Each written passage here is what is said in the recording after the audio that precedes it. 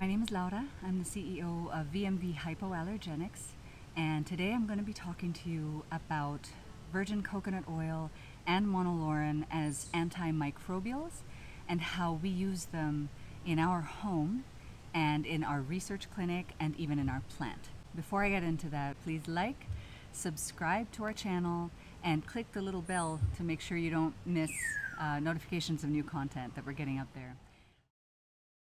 My mom is our founding dermatopathologist, and based on a lot of her research, actually if you Google her, you'll find a lot of clinical trials on virgin coconut oil and monolaurin specific to the skin, and also antimicrobial care is by her. And in addition, she just did a recent review of several studies from as far back as the 1970s on monolaurin. I have a fun bird with me that I call the ew bird. On cue, on virgin coconut oil and monolaurin. And it really is incredible looking at how many years of studies have shown how effective virgin coconut oil and monolaurin and other coconut oil derivatives are on a broad spectrum of microbes, from bacteria to fungi and to viruses, including enveloped and coronaviruses. So there are wonderful studies on the antimicrobial effects of virgin coconut oil, monolaurin, SLS, and other coconut oil derivatives have already been published and well accepted over several decades. And now there are new studies to sort of build on that. Excitingly, one of the studies, or at least one instance of monolaurin being effective on an enveloped coronavirus, was on the Argentinian hemorrhagic fever virus, which is also a coronavirus.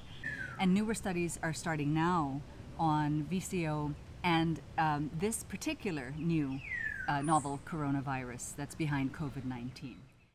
So what we do as a disinfection protocol at home, my mother's high risk, she has ovarian cancer and is older, she's 81, and also just because we work with patients and we work with immunocompromised people who have skin barrier defect, we're pretty careful about our protocols. Obviously wash your hands, and we'll recommend our typical favorite superwash here, skin saving hair and body shampoo. This actually, the reason it's so beat up is this is the one that's behind, like that we put on our sinks in the bathrooms. Everyone uses it as a hand wash as well. Or any of the super skincare cleansers or scrubs. The reason we recommend these two products in particular, or any cleanser from the super skincare line, is because they both contain SLS, which is sodium laureth sulfate. And sulfates have gotten a bad rap, but we'll do a whole thing on that separately.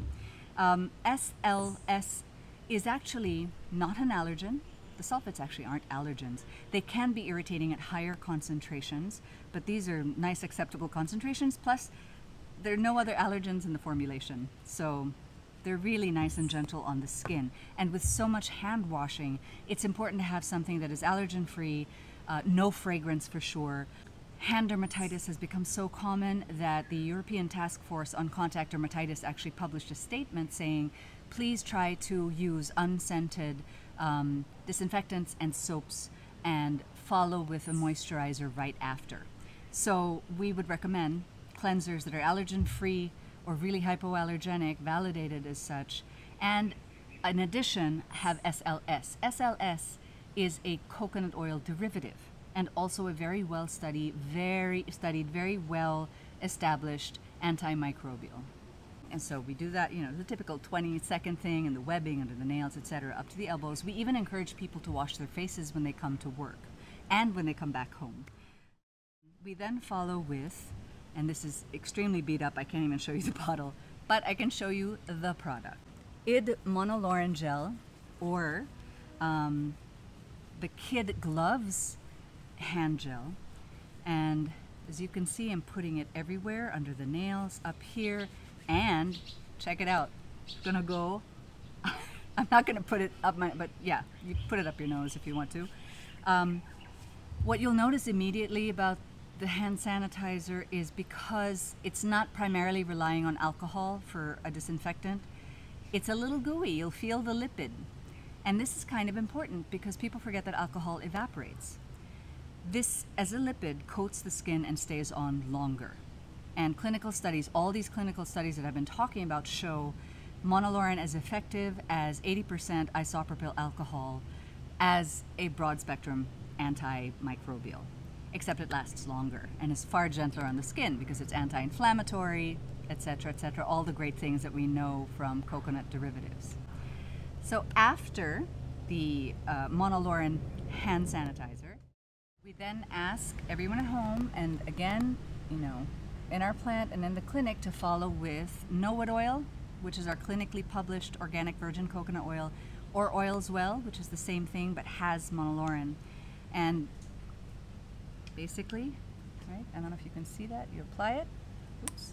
You don't actually need all that much, and it's the same thing. It's on the arms, nails, webbing, all of that stuff. COVID is spread, it's something like 80%, 90%, primarily through skin and mucosa. In addition, we will ask people to get like a tissue or a Q-tip. My mom does it with her hands, but that's because she's here at home. And dip it into the coconut oil and actually get it into the nostrils, massage very gently to break down the fatty acids. And that's our arrival protocol at work. And then we ask people when they arrive at home to actually do a full shower, and again use superwash for hair and body, and then do the monolaurin and do the virgin coconut oil again on the hands and up the nose, and actually when you put it up the nose to also inhale it deeply. So there, and if you find that your hands are getting extremely dry from all the hand washing, as always, we'd recommend a barrier repair something. So Boo Boo Balm is for all boo-boos, including this, and it has organic virgin coconut oil as well, our same clinically published oil, and monolaurin, as well as the occlusive barriers. So you can apply that on your hands if they're really damaged already. So I hope that that helps add to your important protocols for protection and disinfection, including wearing your mask and your face shield and keeping socially distanced from everybody. We hope you liked this video, and if you did, please like and subscribe and click the little button. We'll have all the products mentioned here down below that you can click on. And if you have any questions, certainly add them to the comments. And if you'd like to learn anything else about how a dermatopathologist might see certain skin conditions or ingredients, let us know in the comments. And if you would like me to talk about anything else at VMV that you're curious about, let us know as well. Thank you very much.